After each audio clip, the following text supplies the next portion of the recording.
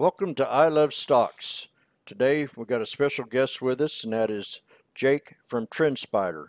He's got an example of the raindrop patterns that he developed on his new platform, and I'm going to hand this straight over to Jake right now and let him go ahead and go on through with it. There you go, Jake.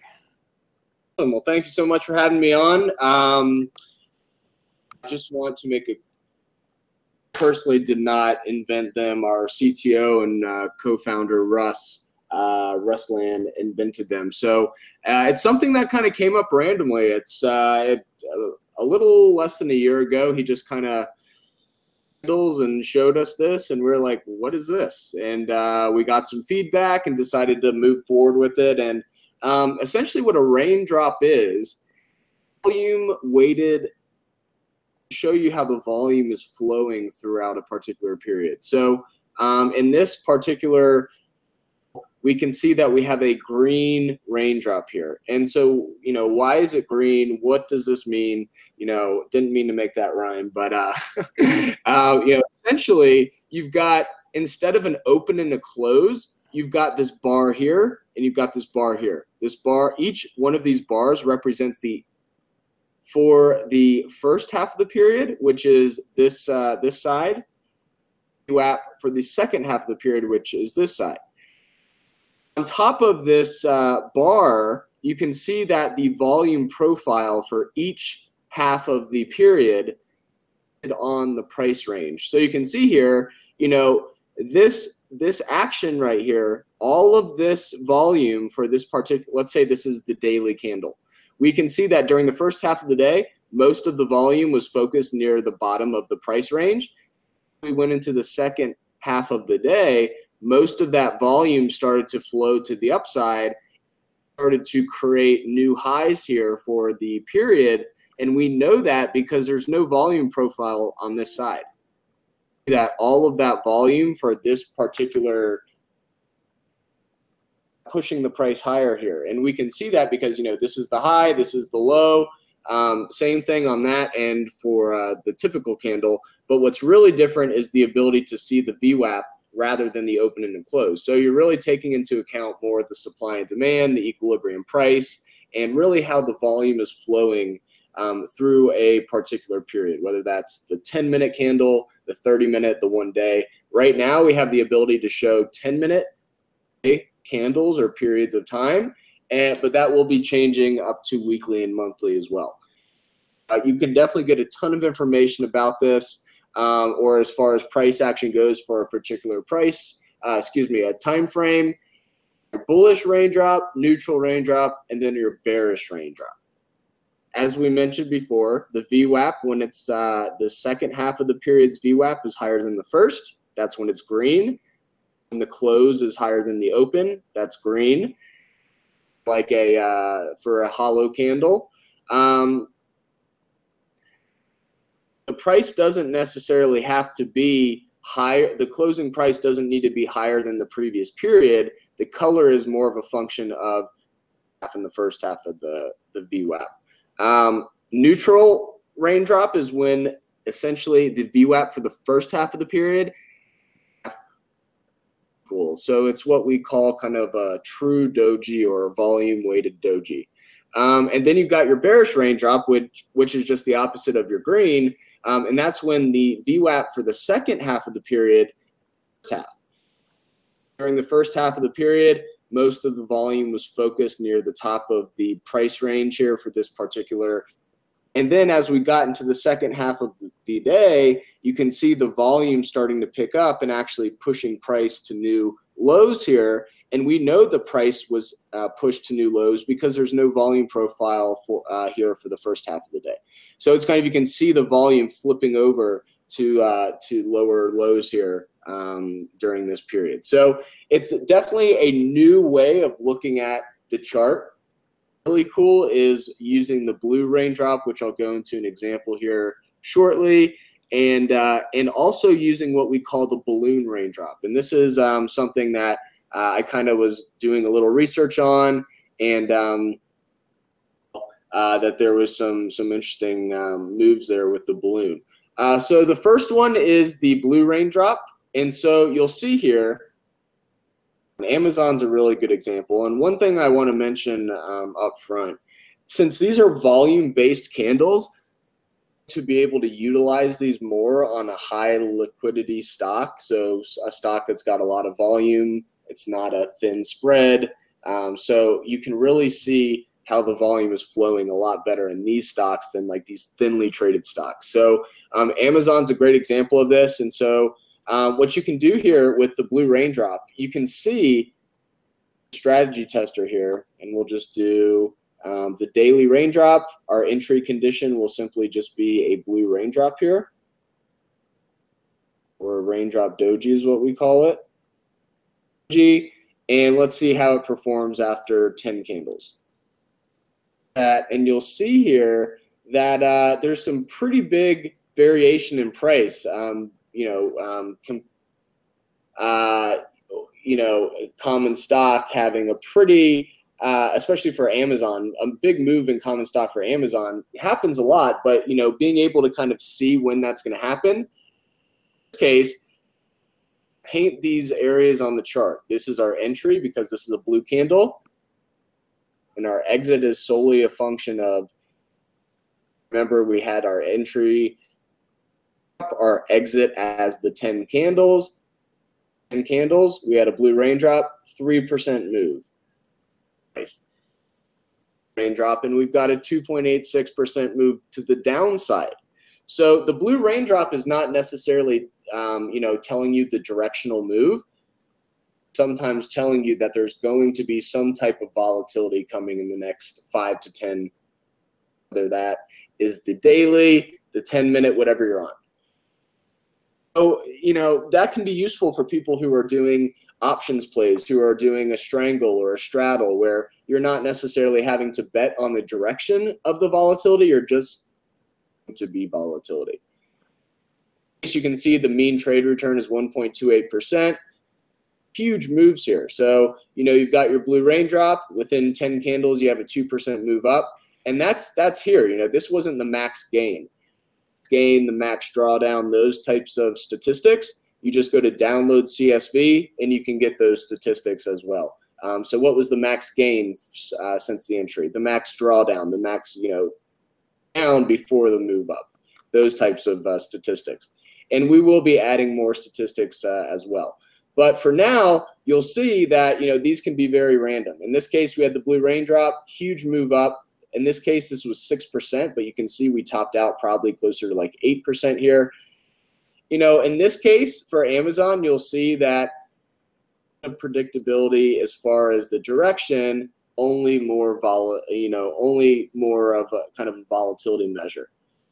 Examples such as XLF actually be able to of the direction of the move. In this case, you'll see raindrops formed within a very price range. So this is a falling wedge. You can see the blue raindrop formed on the top of the falling wedge here at resistance, pulled back, formed at the bottom of this support area, and you had to move up.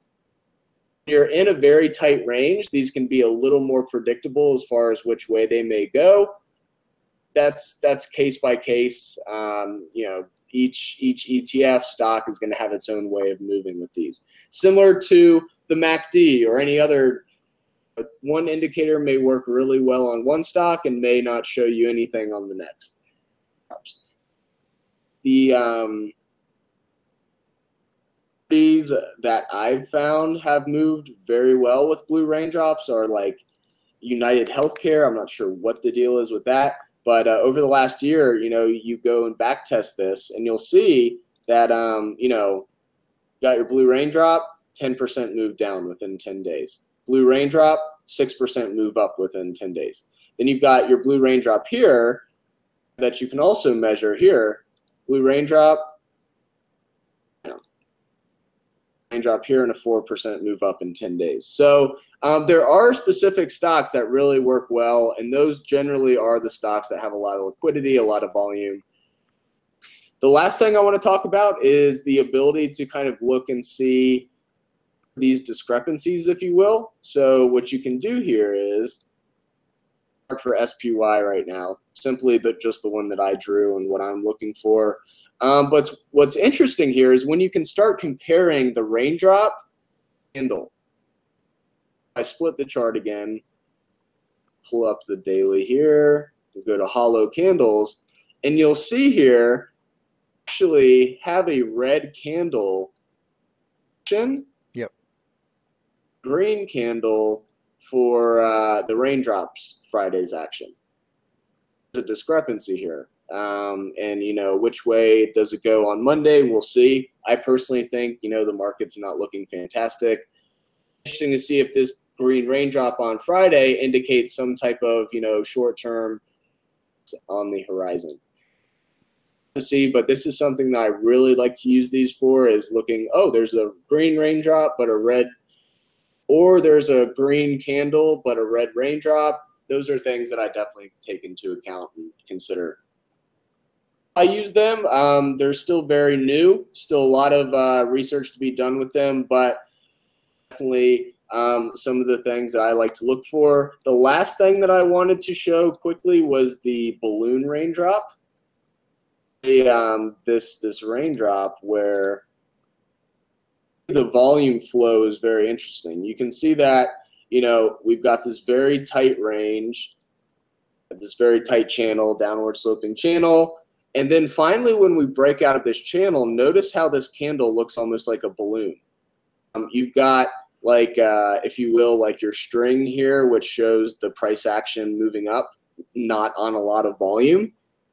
Here because it's pretty much flat. But we know that the price action broke out of this area through this red line, and then we had a lot of volume actually aggregating at the top of the price range here, and then we had our blast off the next day. So when you see these types of balloon raindrops forming in a channel, especially like even like a falling wedge or any type of channel resistance break, these are definitely interesting, where you can see here that during the second half of the day for June 7th, all of the volume was focused during the second half of this day.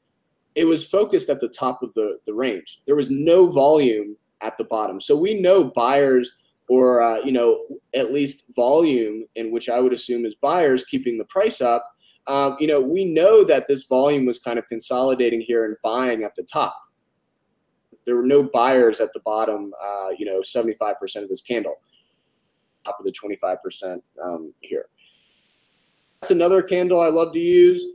You can kind of use this same type of candle on any type of breakout, really. So I know to use the horizontal lines, and we finally have them here. So in this case, we can see that, you know, when we broke out of this range, previous resistance area, same type of candle where a lot of the volume is focused near the top of the range during the second half of the period, and then you've got your continuation up for a day or two. It's very similar to any other candlestick formation you're using. You can see, you know, a hammer can be anywhere on the chart. If you have the physical characteristics of a hammer, it's a hammer. But only certain spots on the chart does a hammer really have really statistical significance, if you will. And it's the same with these balloons. You know, you can see there's a balloon right here as well after breaking out of this channel. This is kind of our continuation balloon up before consolidating and then continuing up afterwards. That's how I have found raindrops very useful, and I use them every day to just kind of see if there's any discrepancies in regular price versus the regular candles. And, it's been a good time researching these, and you know, we do have a free trial if you want to try these out, test them out, and you can do that by just going to trendspider.com and going to the pricing page and starting your free trial there. Yeah, I was noticing on that last green candle that you pointed out that I was thinking in my own mind, you know, I like candles a lot, that looked to me like a consolidated period up on top, which was really forming a hammer for another breakout above. And as you mentioned throughout that conversation there, that was exactly what I was thinking. And I was talking about that green balloon there that had that big heavy top on it. So that's actually where the volume is kind of congesting. would you say, more or less? Yep, that's where the volume is focused. So in this case, So the you can wider, see. so the wider that balloon, the more congested it is, and would you say, and then when it starts to shrink either way, that's where it starts to get less congested? Say it shows you where the volume is, case we can see during the first half of the period, focused in not just one specific area. We can see that there was, and during the first half of the day, entire period, that a lot of that volume was focused very heavily at the top here. Yep. Yeah, no, it can be very powerful. Yep. Always should always be used with other indicators. I mean, this is simply just a new way of looking at volume price action. These aren't buy or sell signals. Just definitely start looking for these types of balloon breakouts during a channel breakout, and you could find some interesting stuff. But times where you had a balloon breakout and then you had a failure. CMG last week did this. Kind of broke out here.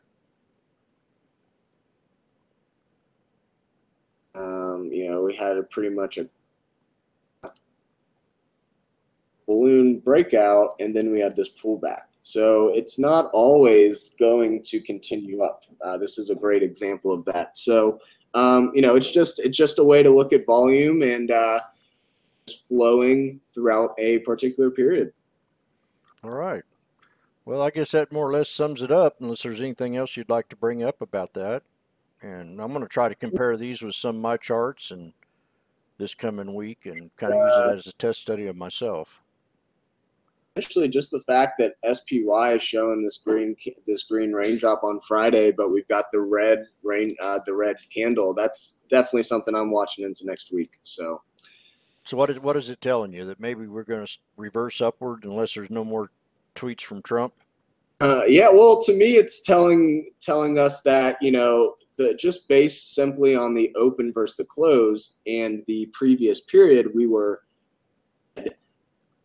they're showing us that into the second half of the period, this was very close to being a blue raindrop. So generally, when we see those blue raindrops, even on SPY, you've got a big move to the upside or the downside. So for me, it's telling us that day, a lot of that volume you can see on the volume profile was literally just to the first half of the period. So yeah. Me, it's just telling me, maybe volume of things was catching a bid a little more than the price action, and that could be something to watch into next week. I don't really say we're going to get a bounce, but I do like to look for these discrepancies. And yeah, I thought I had the call on Friday on the SPY, and I got in it thinking it was going to rebound, and it just kind of consolidated down at the bottom of that green candle right there. It never did really break above where I wanted it to break. But to me, it felt like it was just finally found a little bottom there and it was consolidating. So Monday will be the true test. definitely. So keep an eye on that, and I'll definitely post a SPY chart in the chat room to see what we find. All right. Well, thank you very much. We do appreciate you explaining a little bit of the balloon effect on your new platform here, and be able to learn a little bit more next week as I try to use it myself a little bit. So I just want to say thank you, and have a great day out there. And if anyone has any questions, just reach out in the chat. Just or Jake. So questions. All right. This is I Love Stocks with TrendSpider with Jake, and have a great day.